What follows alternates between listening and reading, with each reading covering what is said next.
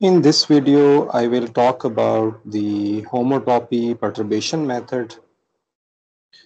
We will discuss homotopy perturbation method for partial differential equation, ordinary differential equation, and integral equation. So let me just start homotopy perturbation method for a function first.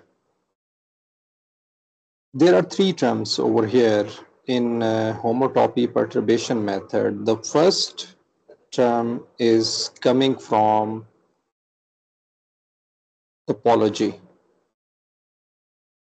and the second term is coming from a topic called perturbation method, and the third term is method anyway.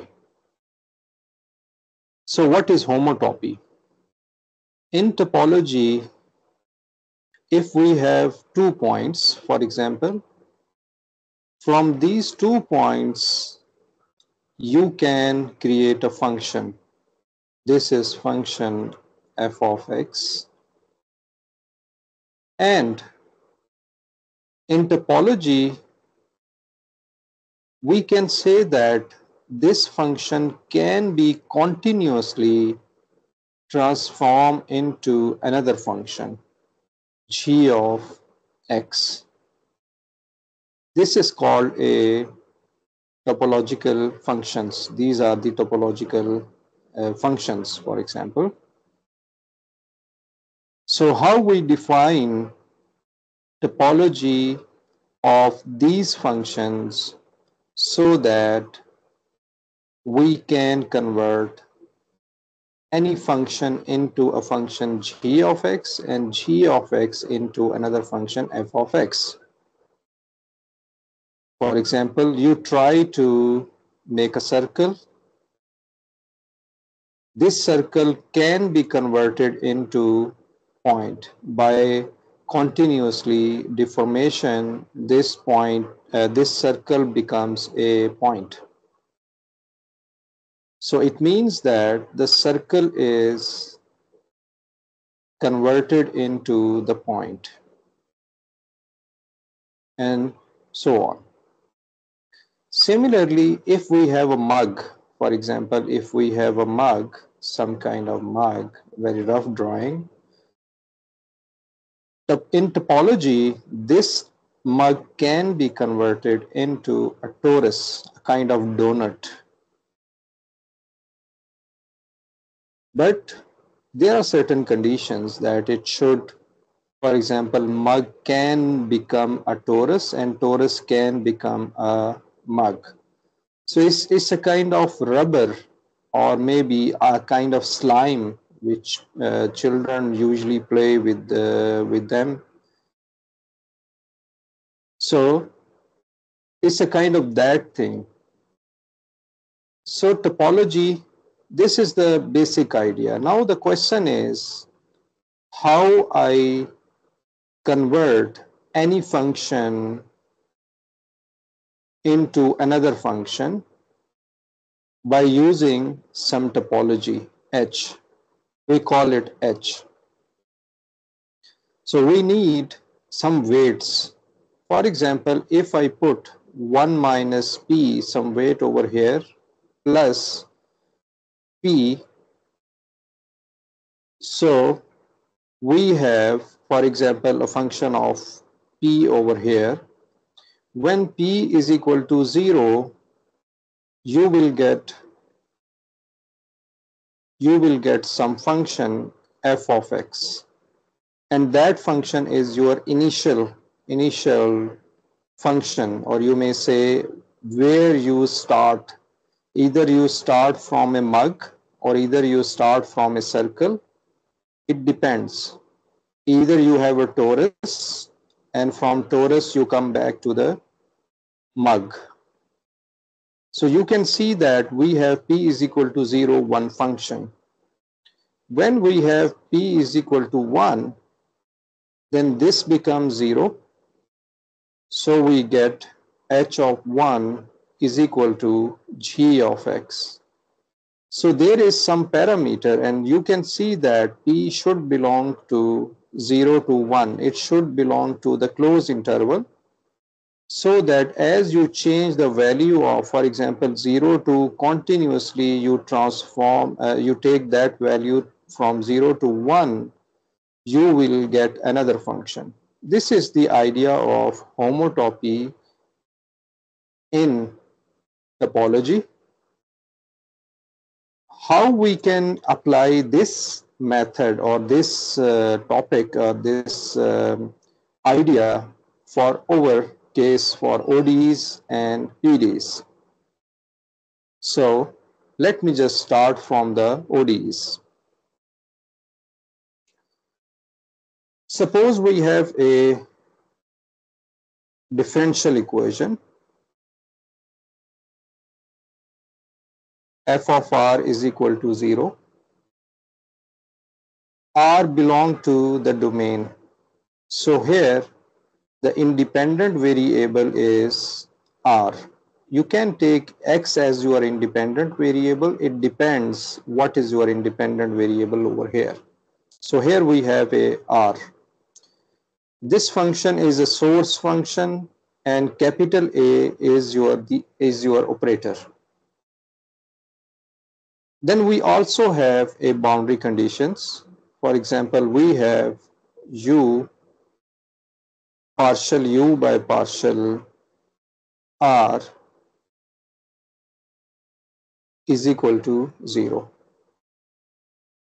Here, for this case, r belong to omega. This symbol over here, gamma. So in mathematics, we write it like this. For example, this is our domain. This is called omega. And this one is the gamma. That is the boundary. Some people actually call that partial omega. This is also a kind of boundary. And B here denotes the boundary. So it means that it is a general ODE or partial differential equation. And this is our boundary condition, which contains u or partial u by partial r. It depends, either you have a Newman boundary condition, or you have a Robbins boundary condition, or maybe Dirichlet boundary condition. Let me just split A into the operators. Suppose A is equal to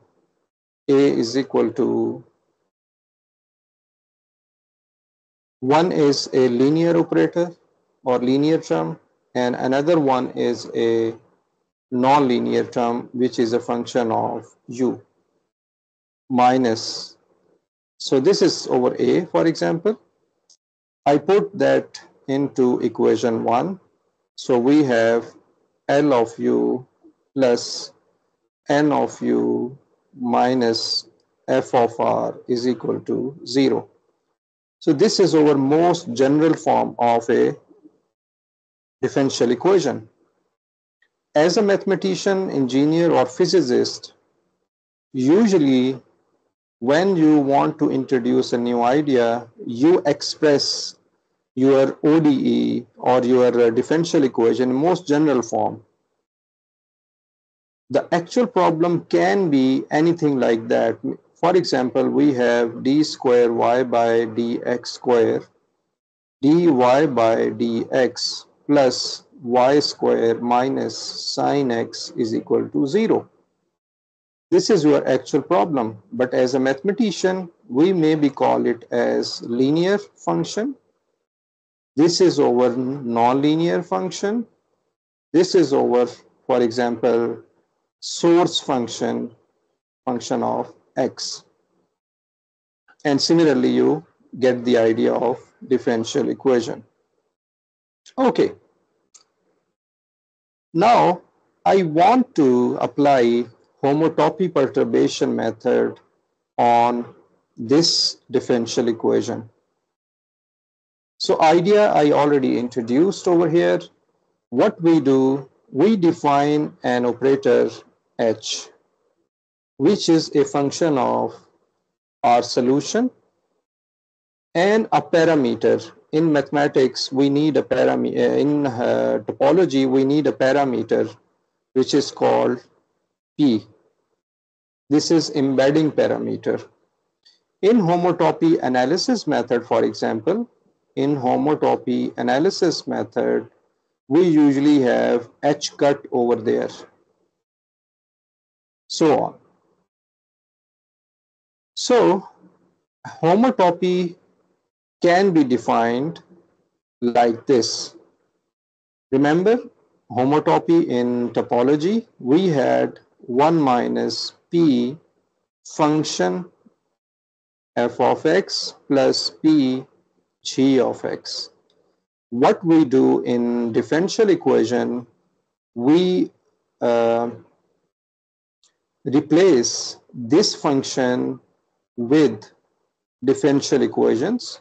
For example, we may define a function linear operator over here, and we may define the second function which can be any differential equation. I will talk about that, how you define L and how you define another term over here. So the idea is from topology. So I formally write this as 1 minus P, and then we have a simple problem. You will write a simple problem of your equation number 2. The simple problem will be linear operator acting on V minus, then we have an linear operator acting on initial guess U naught, so on. Plus, then how you define a second part? You can define a second part by taking your whole equation over here.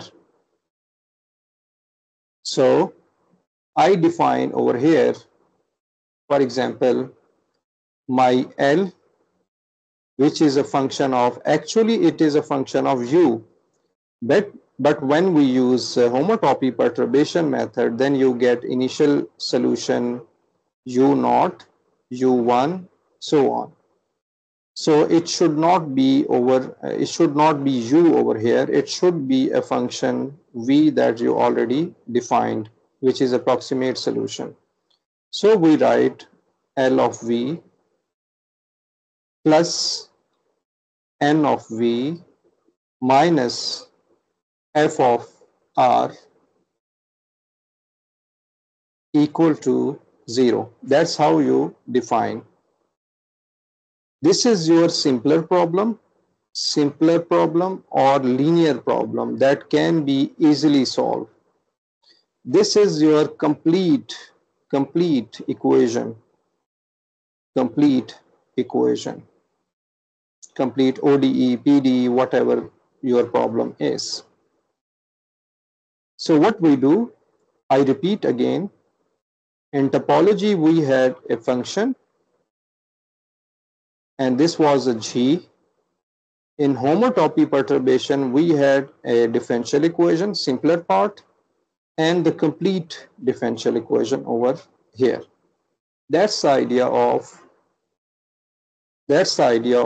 homotopy perturbation method. For example, when P is equal to 0, we have HV0, that will be L of V, linear operator acting on V, minus L Q naught. And when P is equal to 0, this term becomes 0, so this whole becomes 0. So what we have over here, we have this 0, and you should put this equal to 0 so that you can get the differential equation. So L acting on V minus L acting on U naught, that will be equal to 0. Similarly, when we have P is equal to 1, then we have V1, and we have the first term. When I put P is equal to 1, so 1 minus 1, this is 0. So this term will survive, and we have P, which is 1. I don't need to write that over here. L of V plus N of V minus F of R equal to 0. So what you see, you are getting first your solution from here, which will be your first solution. Then you move continuously to get U2, so on, and at the end, you add all these terms to get your final solution at P is equal to 1. We will talk about that. So what we have from all these calculation, we have, for example, V0, V1, V2, so on. We have all these solutions. So the complete solution can be written as V0 plus PV1 plus P2 V2, so on. One thing you must remember, if you are confused in mathematics, remember that and keep this in your mind. Any function in mathematics can be written in a series form.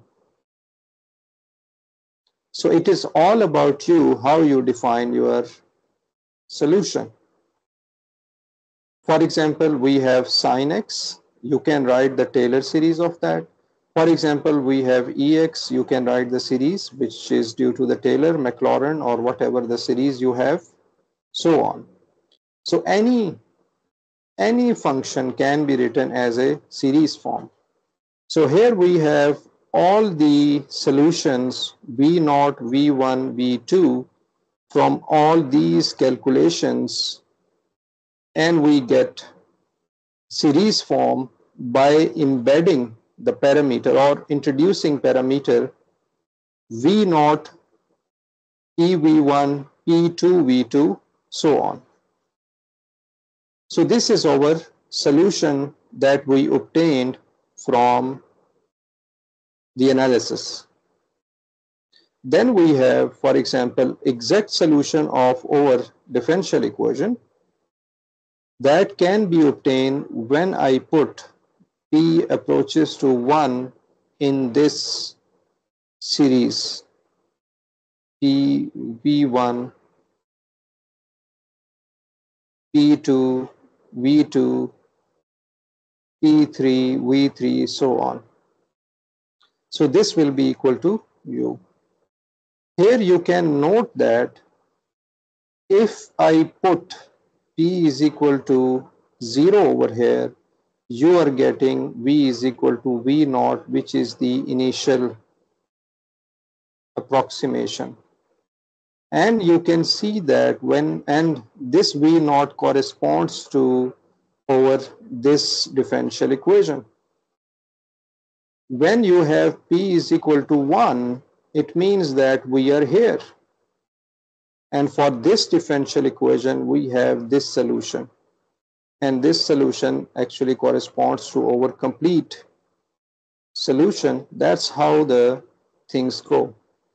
This is very interesting method. Variational iteration method that we studied before, that is also a very useful method.